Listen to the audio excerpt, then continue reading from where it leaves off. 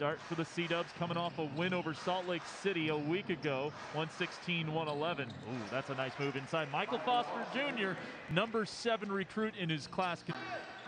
Hardy to the hole, out to Jeter for 3, no good. Good decision there by Hardy to not force up a shot and kick it out to Jeter in the mid-range. Henderson jabs up.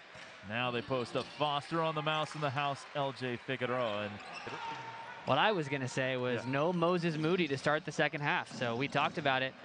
Only 6 minutes in the first half. And up draft boards.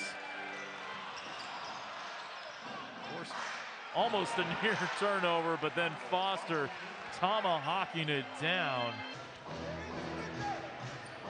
No idea why he was on the bench for so long. Something was going on. Foster rumbling to the rim. That almost banked in. Yeah. A lot of muscle on that one from Moses. Foster inside, barreling his way to the bucket.